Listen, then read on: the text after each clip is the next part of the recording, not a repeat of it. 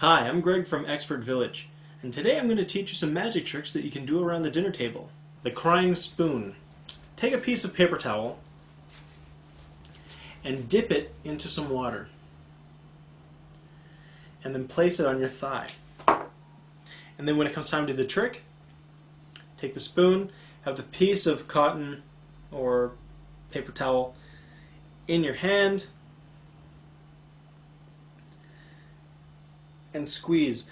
Now let the water drip down the back, tilt the bowl kind of towards you, just so it doesn't drip off on a weird angle down the thumb. So it'll actually run all the way down the spoon, right to the tip, and drop onto the plate. It's a cute effect.